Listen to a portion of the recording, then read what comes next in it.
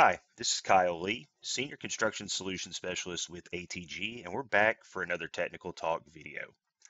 Up until this point, all of my tech talks have really been focused around the Autodesk Build module inside of the Construction Cloud Unified Platform. But in today's episode, we're going to be changing things up just a little bit. And the reason for that is because really I started moving into more of a technically driven role within ATG back in the 2015 timeframe whenever Autodesk released collaboration for Revit, which is the product that is now known as BIM Collaborate Pro. And it's a product that has really been near to my heart for quite some time, and I've really seen how much it has helped to benefit a lot of our design clients here. So I've always stayed active and stayed involved with that particular product, and also obviously it plays directly into the Autodesk Construction Cloud as well. And so we're not going to go into a tremendous amount of detail around the way BIM Collaborate Pro works, but if you have questions about that, please feel free to reach out to us here at ATG if you need more details around BIM Collaborate Pro, how it works and what it does. But essentially what it is it's a service that allows you to connect your Revit design software or even possibly Plant 3D or Civil 3D software with the Construction Cloud, and in the case of Revit, begin to host your work shared models in the cloud versus on your server. Okay. And so, one thing about the way that this always works or always has worked, and we're in one of my sandbox projects here, and we'll take a look because I do have some cloud hosted Revit models here. But the way that this works is that as teams are working inside of the Revit software and they're making changes and they're synchronizing those changes are being stored back into the central model on the cloud, but we don't start to see any of the changes reflected through the web interface until we complete what's called publishing of your model from within the Revit software. And so when you publish, that's whenever you're actually going to see different versions begin to show up on the web interface here. And that's how you're going to get the latest information that your team has made in their Revit software, in your Revit model. That's how you're going to get those latest versions or those latest changes to be able to be displayed through the web interface. But the reality of this is that, most people, they're working throughout the course of the day. They may be synchronizing back to the central model that's hosted in the cloud here on multiple occurrences throughout the course of the day.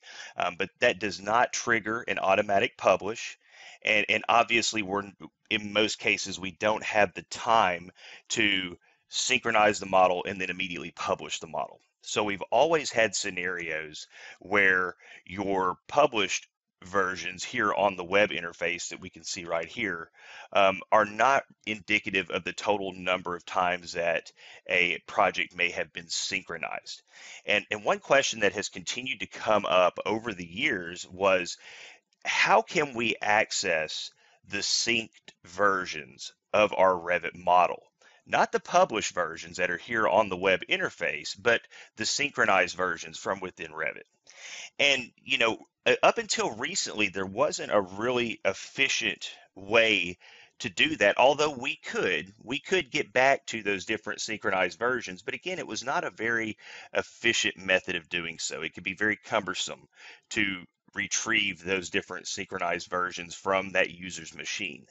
But that has all changed just recently as Autodesk has released an update to the Revit 2022 software. And this also works in conjunction with the 2023 Revit software, where we actually have the ability from within Revit to see our different synchronized versions. And that's very important for a lot of people, and for a lot of different reasons possibly as well. So we've started off here in Docs inside of my sandbox project. I wanted to show you one of my Revit cloud hosted models that I have right here. This is just the Autodesk Hospital Architectural Model. And you can see that we have 8 different versions of this project file that have actually been published from Revit here into the web interface. But now, again, as I mentioned, we do have the ability to go in and access our different synchronized versions of our project files from directly within Revit. And I want to show you how we can do that today. We'll talk a little bit about why that's so important. So first, we're going to just start off by navigating to where our project lives inside of Autodesk Docs. So we're going to go through the Autodesk Docs location here on the left-hand side of the Revit home screen. And so whenever I come in, I'm already on my team's site, and I'm in the sandbox project that we were seeing on the web interface there. So now I'll just navigate to the location where I have that architectural model saved to, and that's right here. As a matter of fact, you can see that there have been some changes that have been made to the model that we could publish, but I don't want to publish right now. And also one thing I'll admit is this is a model that I haven't done a whole lot of work in, so we don't have an extremely high number of synchronizations, but I have seen instances where some teams may only have 5, 6, 7 published versions on the web interface, but that they may have 25 to 30 or higher synchronized versions from within the Revit software. So what we're going to do here is we're going to come into the folder where we can see our project file. Now we don't want to click on the project file right here to open it up. What we want to do is we want to come over here to the right hand side, and we have the 3-dot more menu right here. And if we click this, now this is also the way that you had the ability to specify different work sets that you want to have opened automatically with your project, or work sets that you say you don't want to have opened with your project when you open it up. But most importantly, this is where we can come down to this bottom option here where it says version history. And so now, as we notice, and I will jump back over into the web interface, as you can see here, we have 8 published versions that have been published from Revit out to the web interface, but we can also see that we have 11 different synchronized versions. Okay, so there have been instances where clients have come to me and said, Kyle, we were working in our Revit model. We made some changes to it. We went in and we removed some equipment. We were looking at some design options, removed some equipment, changed some things out, synchronized back to central, continued to work, but we didn't publish that out. And then maybe some more things got changed before, and possibly we have 3 or 4, maybe even 5 or 6 different synchronizations back to central that happened prior to actually publishing a new version to the web interface.